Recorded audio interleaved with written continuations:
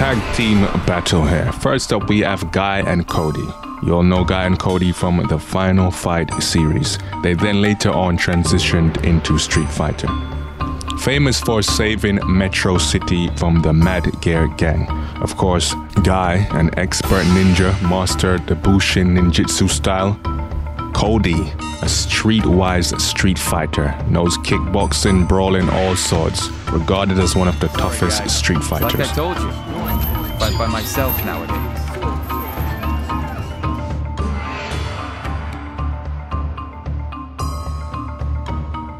They will be teaming up against two members of the Defenders, Daredevil, aka Matt Murdock, practically a ninja himself.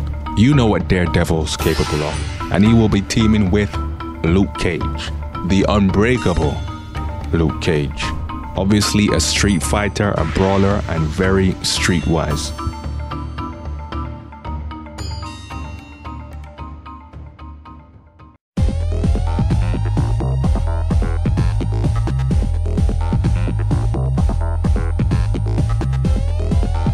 You don't know who you messing with! Just stay away from me. Pain in the... Fight!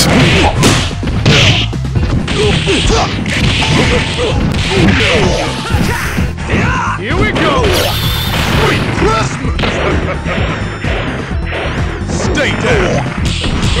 Nothing like a good fight, no holds barred. I hate to be you! Sweet Christmas! Here we go! Here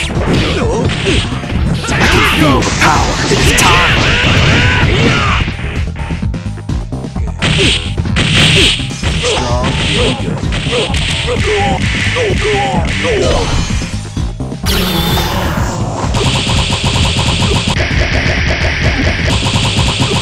Strong, K.O. Think so. I hate to be you. You punch it back! Like this. That must have hurt.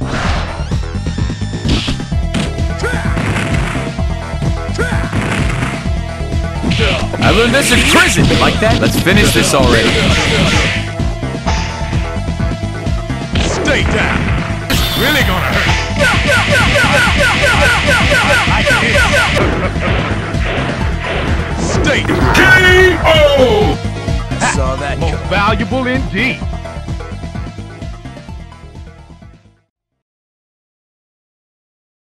The deciding factor.